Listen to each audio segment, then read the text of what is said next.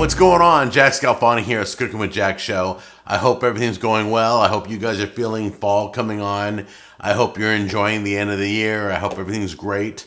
So you guys know I've been doing that freeze drying stuff, and so now I'm at the stage where I'm going through my freezer, pulling meat out that I've got in there and freeze drying it so that I can get it out of the freezer, put it in a container. It'll be safe for 25 years and never have to worry about it, all right? So I found this, and I'll show you what it is. Obviously, you can tell by the title.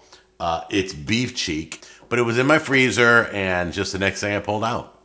So come on in close. I'll show you what it looks like. We're going to cook it up. I found a great beef cheeks in red wine recipe that I'm dying to try. Let's find out if it's any good. If it is, well, either way, I'm going to have the recipe down below. Maybe if it's not good, you can make it better. But if it is good, I'll tell you, and it'll be flawless, all right? And then today, now down below will be a slow cooker, a stovetop, and a pressure cooker recipe. It'll all be broken down. You can do it either way. I'm doing pressure cooker because I got my Ninja Foodie. It'll only take like an hour. But if you want to cook it for 6 to 8 hours, and get it falling apart, you want to do it on the stovetop, whatever. All right? Okay, guys, so we're going to put some oil in a hot pan. I heated the pan up, so now we're going to add some oil. We're going to sear all the beef cheeks. I got like 6 pieces of this.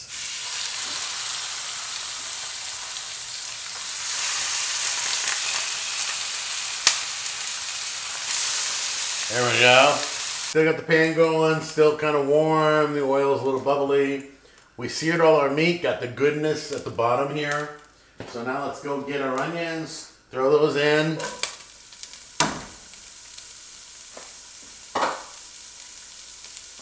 Get our garlic, throw those in.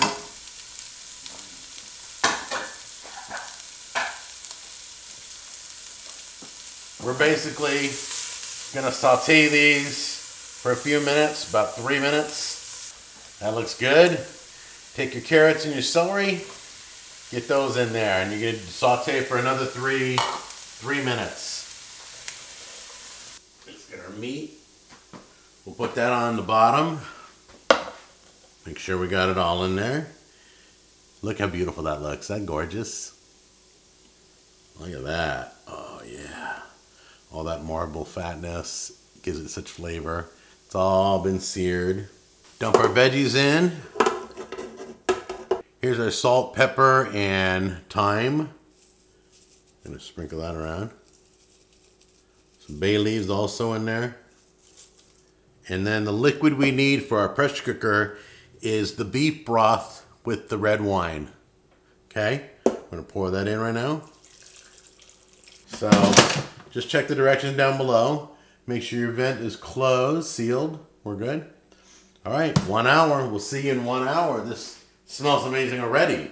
There's a few things we got to do. We got to get the meat out of here, and we got to get the bay leaves and the thyme little sprigs out. That's why I left them in whole pieces so we can easily pull them out. So hopefully we can find them when we open this up. Oh, that looks amazing. Now, pull your meat pieces out.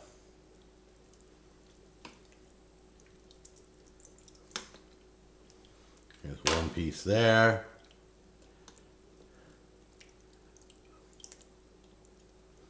There's one piece there. Put the vegetables back in. If you pull vegetables out, try to place as much vegetables back into the mix. Okay, let me give you the details of what we're going to do now. We've pulled all the meat pieces out on this plate.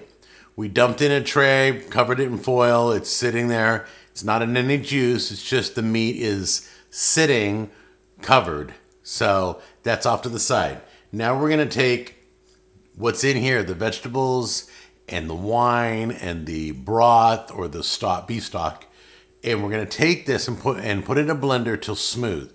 Creamy. We're going to cream up all the vegetables, okay? Then we're going to put it in a sauce pot. Once again, you can use an immersion blender if you want in this and just blend it. I'm going to use my regular blender, and then we're going to move it to a sauce pot and thicken it up as our gravy for the beef. You got that? So I got my stock pot right here.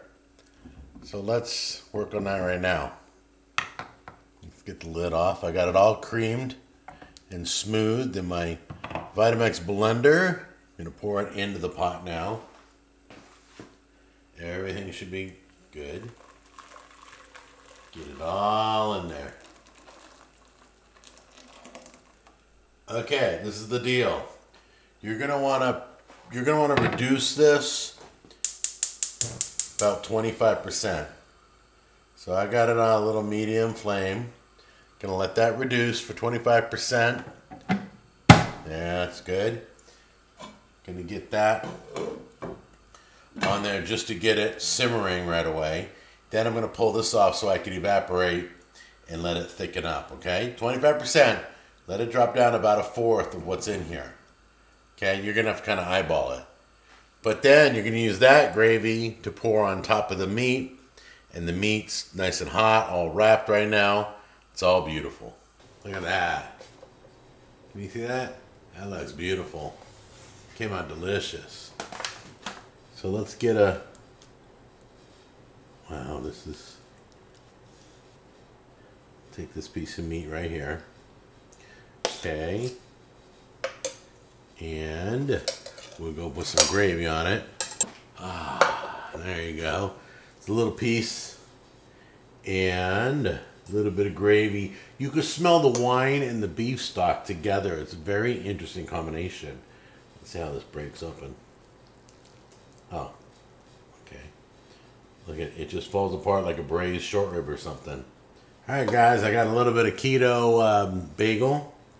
So I'm gonna dab up some of that gravy, get a flavor.